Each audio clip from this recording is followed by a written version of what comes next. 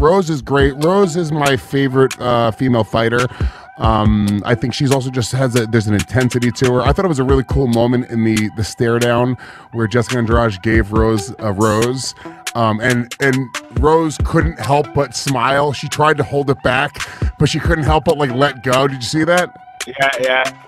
I didn't actually. I mean, I saw it. I didn't see the facial expression thing. Yeah. But yeah, that was very cool. You know what? Did you see what she said after the fight, Rose? She's talking about possibly retiring. She's like, I don't know if I want to do this anymore.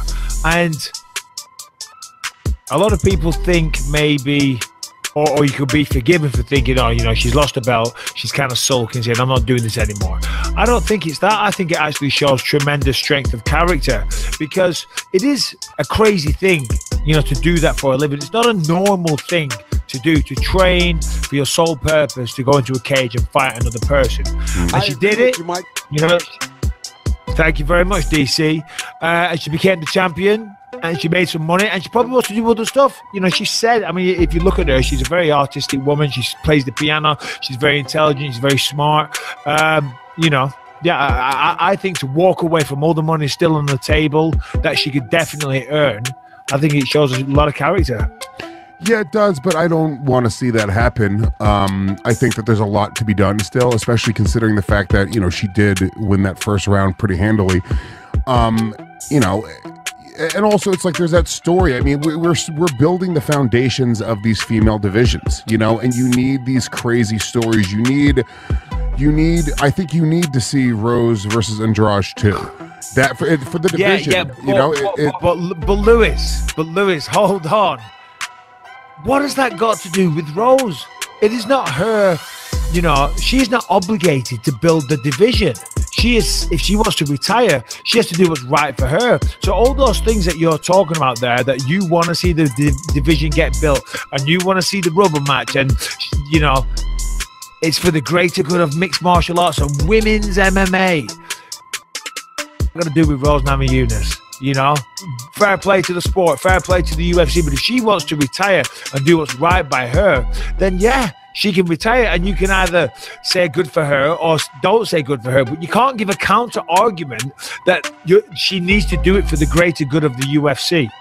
Well, it's not that. That's not necessarily my counter argument. That's sort of the reason why I don't want her to retire. And I think that, Rose, when you lose the way you lose, you get knocked out, you're concussed, you're embarrassed, you know, there's so much going on there. There's all these emotions.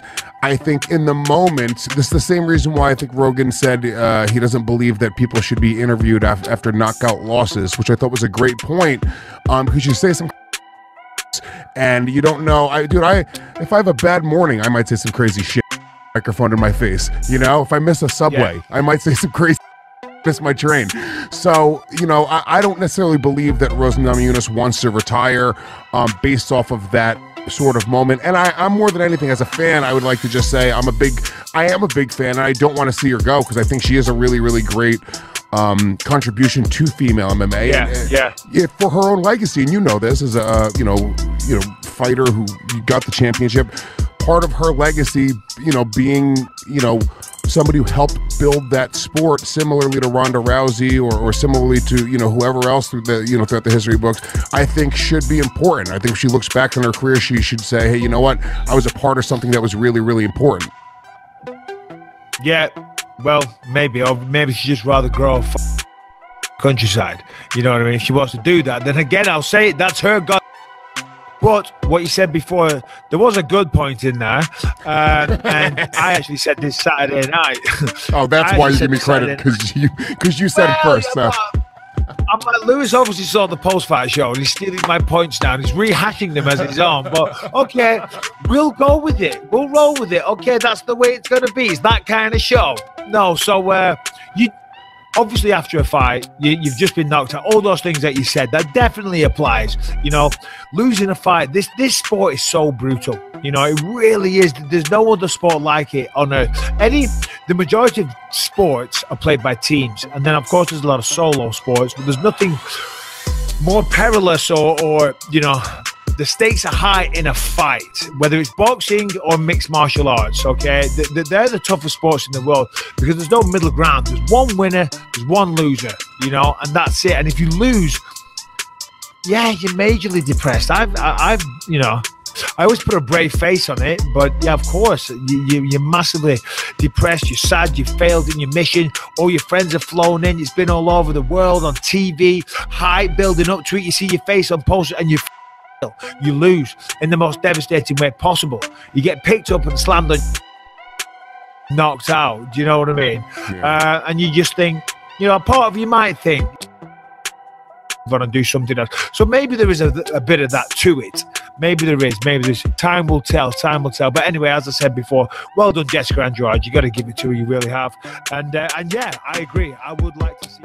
And we should talk about the BJ fight because Conor tweeted something. People were saying maybe BJ should retire. He set a record now for consecutive losses. 7 consecutive losses. Has he had 7? Yeah. Wow. Yeah. And he's winless in 8 because the fight before that was a draw. So wait, how did who did he have a draw with? BJ. I forget. I gotta look. I know.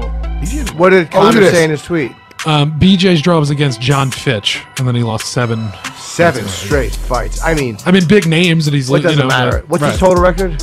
He's 16-14-2 now. So yeah, and that's what he's fighting. I guess it's the name. He's a legend, dude. Let me tell you, I'm 44, dude. I fought him when I was 28. The guy's been around, man. The guy has been around. It's not about money either with BJ. You know, I just think that guys do this for so long. You know, it's hard to see when it comes down to what's next. It's like Jimmy. One day you're like, all right, now don't do stand up anymore. What are you doing? You're like, I'm going to the Comedy Cellar. No, you're not. What are you doing? Yeah, what's your schedule? But I want to go there, but we're not paying you. But I want to. It's just what you're used. It's like a routine of like, all right, when it's not. It felt weird when I stopped. I'm like, all right, I don't have a fight coming up. Like even after a few months, I'm like, all right. Right. You know? And then I met my bird. I'm sorry, Jimmy. To answer your question, Jimmy, so Dylan Dennis, who's one of Conor's teammates, obviously got attacked by Khabib in the Eagle jump. He had tweeted, "Please, BJ, retire. You got nothing to prove." And Conor replied to that and said, "He has got nothing to lose either. Soldier on, soldier. 0 concussive knockouts on record. Some repetitive blows, yes, but 0 lights out. There are fighters with way worse on the clock, way more mental issues, and are paraded to continue. People in this game are fools, blind sheep." So Conor is saying, look, BJ's losing, but he's not like getting killed by anybody. Yeah, so I don't know. He just ran out of gas. End of the second round, early third round, he ran out of gas. Here's the thing, though. I mean, while that's true, like Guida won the fight. It's not like he got destroyed, BJ, but it didn't really ever look at any point like BJ was gonna win the fight. I thought the first round he looked really good, though. He looked fine. No, he looked great first round he looked good. Yeah. But I don't know. It's weird. It's almost like I don't know if you blame this on age. Like BJ was kind of always like that. Like his endurance was questioned in the past. Like where there's fights where he's coming out strong, and then he'd start to fade. You know, and that's when he was in his prime. So that's not going to get better as you get older. You know. But as far as you look at his last 2 fights, I mean, he definitely didn't really. I mean, you know, besides icing that knee, I don't know what happened to his knee with Ryan Hall, but if it got popped or not. But that's something that could happen in class. And I don't know, did Clay really hurt him? It was more of him getting gassed. Right. It's not like he took a bad beating. He took a few shots, I think, in the third.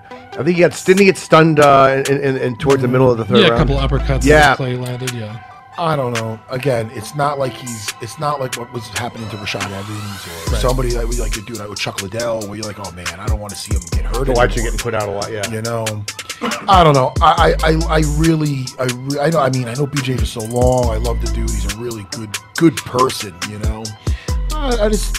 How old is he, Matt? I don't know. How old is he? He's a little younger than me. He's got to be 39, 38. Oh, he's all right. You know, what is he? 38 or 39? Something like that. He just turned 40 in December. Oh, okay. But, yeah, he's a little bit younger than me, but he's 40. So, I don't know. He's the same as me. I think he's got like 2 or 3 girls, you know, little kids. So, I don't know. He could do whatever he wants. He's like the mayor of Hawaii there or whatever. You know what I mean? Like, you know, the guy's a legend. He could do whatever he wants. So, who knows? I wish him best. I don't want to I'm not sitting there saying, oh, he should retire. It's not like he is getting destroyed. And it looked like he was having a great time as far as leading up to it. Like I saw some pre-fight stuff, and he was in the back, and he's hugging everybody. He's having fun training. And he did look good in the beginning, you know? Yeah, no, that's true. He did have a good, right, he had a good first round. To me, it just didn't seem like, at no point did I feel like Clay Guida was in danger. Right. You know what I mean? That's all I mean. But he did have a good first round. He looked all right. All right, so, yeah, I guess we'll figure out he'll figure out what he wants to do, and we'll all find out about it. Yeah. Will Dana let him keep fighting? I mean, will they, does he have a contract with how many fights left on it? Yeah, that I don't know. I think he does have a few. I think he does have a contract with a few fights left on it. So into the fights from this weekend, Dana White during the event, or maybe right after, posted a photo of Nate Diaz and Anthony Pettis, and he said Diaz versus Pettis co-main event August 17th at 170 pounds in Anaheim. Not official, but Dana posted it. So. And what's Anthony's last couple fights, Chris? Well, the last one is the finish of Wonder Boy, that ridiculous. Oh, right. But he was losing that fight though until that point, which doesn't matter. He won, but yeah, it didn't matter at all. Rose was winning too. Yeah, man. She looked as good as ever. Nate is 34. So. I think Nate's saying, all right, look, I got to get some more paydays before I call it quits. Sure, he's crazy not to. And he puts, who's his boxing trainer? He's the white-haired guy. Is it something Ramirez? Yeah, let me check. I know something like that. I like to give him a shout out. They look like they got a nice bond. Richard Perez. Yeah. Richard Perez. What the fuck? I'm talking about this. I was talking about the Night Stalker. Richard Ramirez. Yeah. Who is it that trains Nate Diaz to put his pants into his socks so he doesn't leave evidence behind? I was watching this. I've been watching some serial killer shit, but we'll talk about that later. But Richard Ramirez. Who's his jiu-jitsu coach? Oh, John Wayne Gacy. What's his name? Got a real all-star team. Richard Perez. Yeah, Richard Perez. Richard Perez. I believe Nate's going to do the right thing, and I mean, look what Nate's done to the Cowboy. Look at him and Conor. Look at those battles. I think Nate's going to come in prepared, and it's going to be. He hasn't fought in over a couple years. When did he fight Cowboy? Was that 2013? I mean, that's a while ago. 2012 even.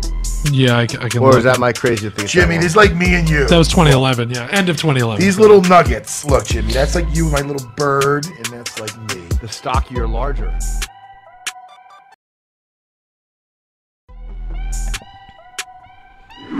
If you have not already, hit that subscribe button with its notification bell and leave a comment in the comment box below of what you thought of the video, and tune in for more on MMA News Outlet.